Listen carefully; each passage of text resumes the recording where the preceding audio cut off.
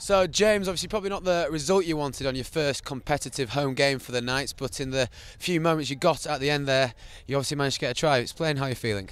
Well, besides the score, obviously personally I'm quite pleased with myself. There was an opportunity that arose. I didn't really get much time on, but I took the opportunity that I could. The boys were coming back. I can't really be over the moon, but in terms of that opportunity, I'm really happy about what I grabbed there.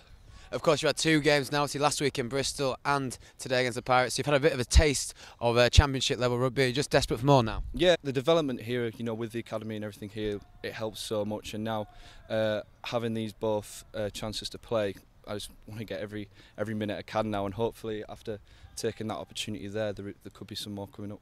Well, congratulations, mate. Hopefully, we'll see more of your Knights shirt soon. Thank you very much.